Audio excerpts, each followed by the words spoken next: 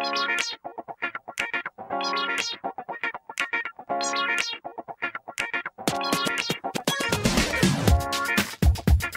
is the Content Marketing Podcast, episode number 133, What Mobile Audiences Want.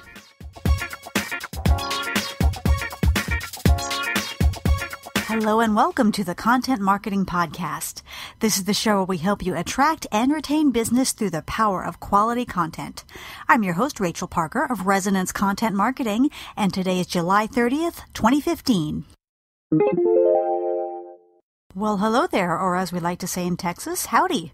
Thank you for joining us today for the Content Marketing Podcast. Just a reminder, we are live on iTunes and on Stitcher, so if you're listening to this episode on the blog, you can click on over and subscribe. And if you use a different app for your podcast listening pleasure, we also have an RSS feed, and I will provide that link in the blog post. For the month of July, which is nearly over, we have been taking a closer look at some of the trends that are shaping the future of content marketing. Now, last week, we focused on the trend of the growing need to promote our content through tactics such as sponsored posts on social media. And I wanted to give a shout out to a listener who was generous enough to email me with some feedback about last week's episode. And he also happens to be a fellow podcaster. His name is Orlando Mergal from Puerto Rico, and his podcast is in Orlando. Forgive me if I butcher this. Hablando de Tecnología. I hope I was somewhere in the neighborhood of being right. And that translates into speaking of technology. And Orlando has just built up a phenomenal audience, and I'm sure his podcast is wonderful if I only understood Spanish. But if you are into technology and you do understand Spanish, please do check it out. His website is, and I'm going to have to say this again, hablandodetecnologia.com. And I will also provide a link in the blog post for today's episode. Okay, this week we are focusing on another trend that is shaping the future of our work as content marketers, and that is the rise of the mobile audience. But first, it's time to check in with our news feed for this week's rundown of news you can use. Some interesting news out of Facebook this week. They have announced secret videos for publishers. So what Facebook is doing, it's allowing publishers or page owners to publish videos on Facebook that are only available via the URL. So it will not show up on their page. It will not show up in the timelines of their followers, but it will be available for anyone with whom they choose to share that URL. So let's just say, for example, you wanted to create a video that was just for your email subscribers that you didn't want anyone else to have access to. What you can now do is publish that on Facebook, send the URL in an email, and then your people on your list will have exclusive access to that content. And, you know, this is another jab at YouTube from the guys at Facebook. You know, they're looking to horn in on YouTube's dominance in the video arena. So if you are if you put videos on YouTube, you will know about the unpublished option, which is, you know, you can publish the video, but it will not be searchable. It won't show up on your channel and will be available only to those who have the specific URL. Well, that's exactly what these secret videos are going to be like on Facebook. So I was thinking about, gosh, you know, why would you choose one over the other? Because you're not really worried about search because you don't want this video to be searchable anyway.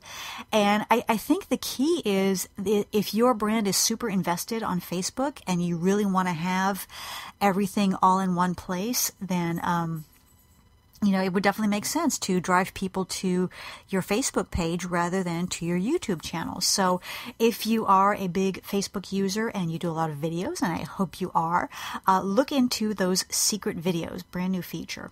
Also, some news out of Google that is stirring up a lot of conversation. Up to now, it was mandatory to have a Google Plus account to use any of the Google properties. So to use YouTube or to sign into, Google Calendar, Gmail, all that other stuff, you had to have a Google Plus account. And apparently people really hated it.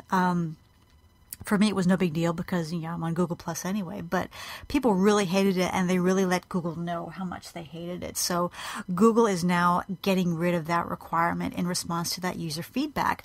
But many people in the social media / content marketing world are reading a little bit more into this. A lot of thought leaders saw that old requirement, that Google Plus requirement, as kind of a desperate attempt to strong arm people into signing up for Google Plus, and that this latest development, kind of backtracking on that, is the first step of admitting defeat for Google Plus. And it may well be. Google Plus started back in the summer of 2011, so it's been around for 4 years, and it still has not caught on as a social network. Now, Google, whenever people confront them on this, they say, oh, well, it's not a social network, and it was never intended to compete with Facebook, blah, blah, blah. It's like, well, okay, what is it? What is your vision for it if it's not a social network? And so they've been kind of hazy on, what the purpose is and where it's going. Is this the first nail in the coffin for Google Plus? Maybe, maybe not. But I will tell you, I will be on Google Plus until it breathes its last breath. Why? Because it's Google. Okay, Google Plus posts are still showing up in Google searches. I'm still getting traffic from it. So, I will be there until they turn the lights out and say the party's over. But just an interesting development over at Google this week. Okay, for our content hit of the week, I found a wonderful post over on the Marketing Profs blog by Steve Hoffman. And it's called Case Studies Have Real Value: 7 Tips for Writing a Success Story That Succeeds.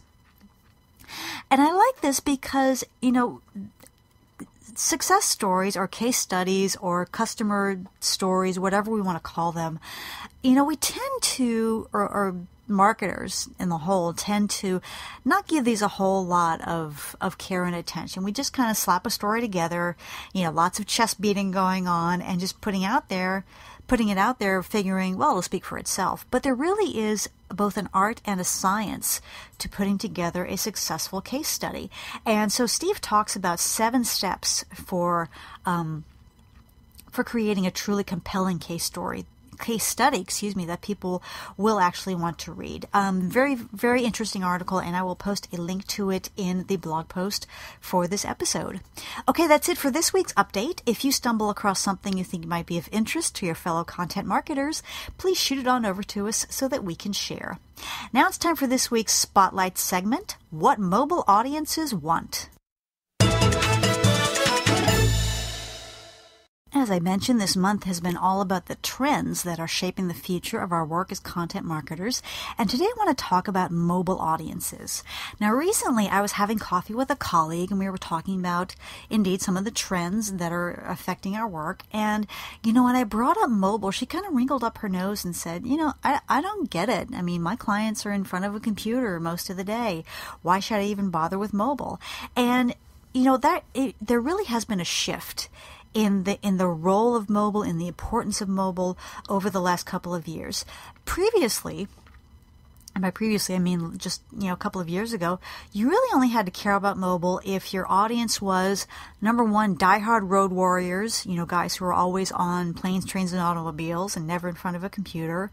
Number 2, iPhone addicted teenagers. Or 3, people who did not have computers. Some people, instead of buying a computer, would buy a smartphone and stay connected that way. That has actually changed dramatically, and there are, a lot of people speculate on why this trend is occurring, why mobile has grown so much.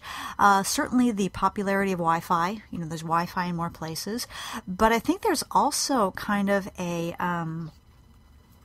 self-fulfilling prophecy is not the word I want to use, but it's almost like a circular truism. I don't know if that's right, but as more and more companies have created mobile-friendly websites, I think more people are more likely to be on the mobile web. And the more people are on the mobile web, the more motivated brands are to update their websites. So, because that mobile experience is getting better and better, more and more people are accessing the web through their mobile devices. And I'm going to lay some stats on you just to illustrate that point.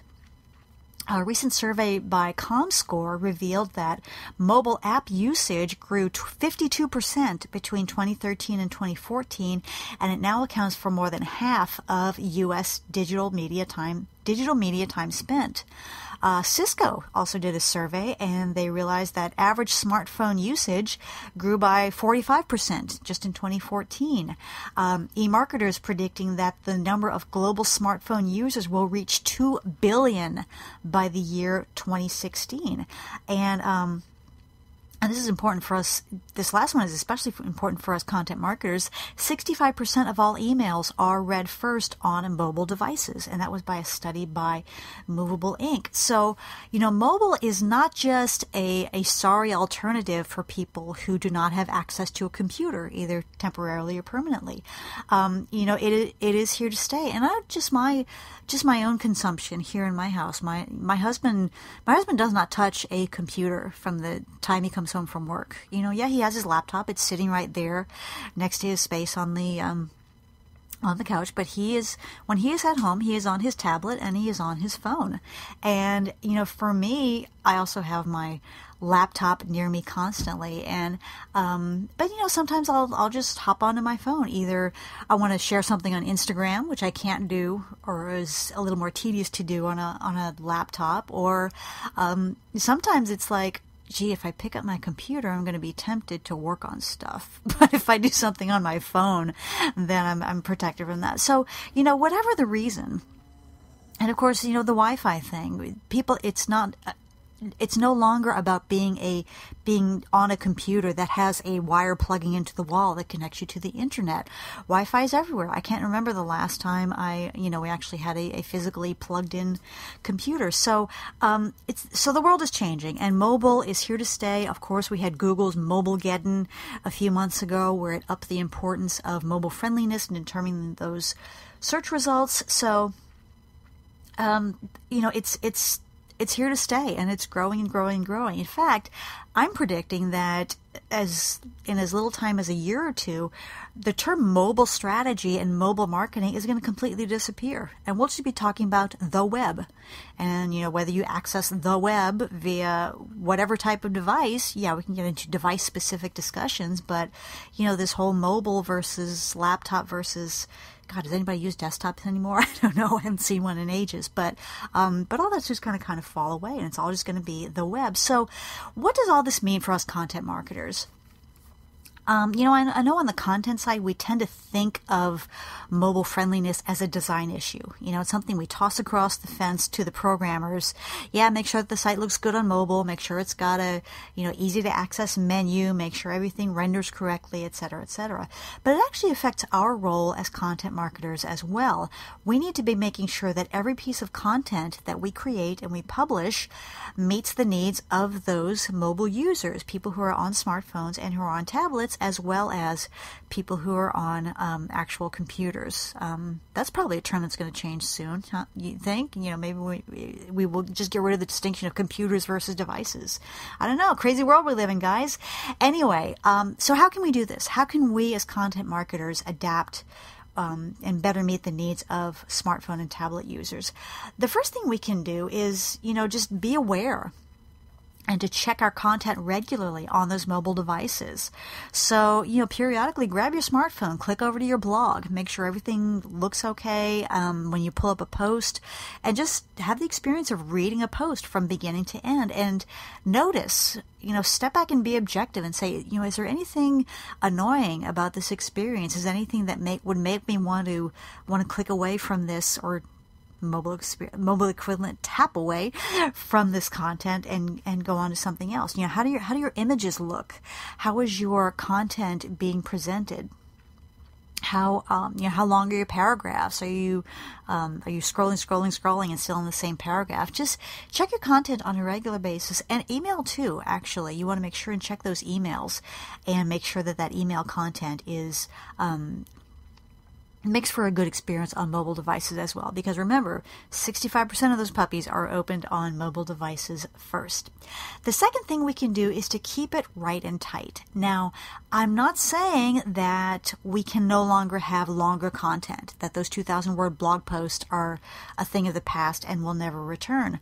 But we need to be aware of just how little people can see when they're on those mobile devices. So I did a little test on my iPhone. I tapped on over to my blog, and I discovered that at any given time I could see about 24 lines on the screen, and there was an average of about 6 words per line. So your mobile user is going to be looking at about 150 words per screen. That is not a whole lot. Okay, if you think about a 500-word blog post, that's a little more than 3 swipes to get from beginning to end. And this might be a post that if you bring up on a laptop screen or a full-size monitor, you could see the whole thing. So we need to be aware that, those mobile users are having to swipe to get to the end of that content. And what we need to do is make sure that every swipe pays off. So keep your topic tight. Make sure you are selecting good specific topics. Stick with that topic from beginning to end, and make sure that you are engaging your audience all the way through. Remember to make your paragraphs shorter. Make sure to use bullet lists. All those best practices for online content kind of go double when we're talking about mobile audiences, because not only is that screen much smaller, but I think we're also dealing with a much larger distraction level. If you're sitting at a desk facing a really big monitor, then there's kind of a limit to what can distract you. But if you're focused on a 5-inch, 6-inch screen, just think about all the other things that are in your peripheral vision going on around you that can distract you from that. So we need to really be aware of the need to, number one, make that a good experience, and number two, to make it easy for that mobile user and make it pleasant. God forbid, yes, make it pleasant and engaging for them to encounter your content. And then another thing that we can do is to remember the "you are here" factor. Now, if you've ever been at a mall or a convention center or another big area and gotten lost, looked at a map, what's the first thing you do? You find the "you are here," the red arrow, the red dot, whatever it is. And when we talk about mobile users, again, they're only seeing about 150 words or I don't know, possibly, well, yeah, if you're on an Apple Watch, you'd see a lot less. But we need to remind audiences of where they are to make sure that we are putting up signposts throughout that process. So we need to make sure to include subheads at least every 2 or 3 paragraphs. I guess you wouldn't put one in the middle of a paragraph, would you? No. Definitely every 3 paragraphs, probably every 2. And then thinking about your website content for those longer pages, such as your FAQ page, more reference style pages. We want to make sure that we are using internal links to help the users kind of hop around that page without having to scroll all the way to the top and scroll all the way back to the bottom. So those are just 3 things that we as content marketers can do to ensure that we're meeting the needs of that all-important mobile audience. If you have any questions or want to add to the conversation, or if you have some advice for better engaging mobile users, I would love to hear from you, just like I did from Orlando last week, and I will give you that contact info at the end of the podcast. Now it's time for our content marketing tip of the week. For today's tip, I want to continue our discussion about mobile, but I want to flip it around and let you know that mobile devices are useful not only for engaging with content, for reading those blog posts, listening to those podcasts, etc., but they can also be very helpful in creating that content. There is a host of apps out there just for content creators, and there are apps to help us get our blog posts published, to create and publish videos. We've got apps to create visuals like infographics, to create memes, which is one of my pet projects that I love doing. For presentations, there's Haiku Deck. For podcasting, Apparently, there's an app called Boss Jock, which is a phenomenal app for podcasting. So as you start to think more along the mobile lines, remember that the mobile web that mobile devices, are not only a content consumer's best friend, but it's also a great place to meet your needs and to better do your job, and to do your job with more flexibility and more convenience as a content creator.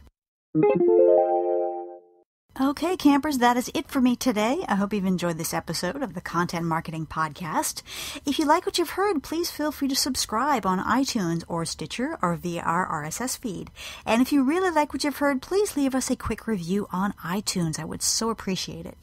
For more information about content marketing, you are welcome to visit our website at resonancecontent.com, where you'll also find links to our pages on Facebook, LinkedIn, Twitter, and other social networks.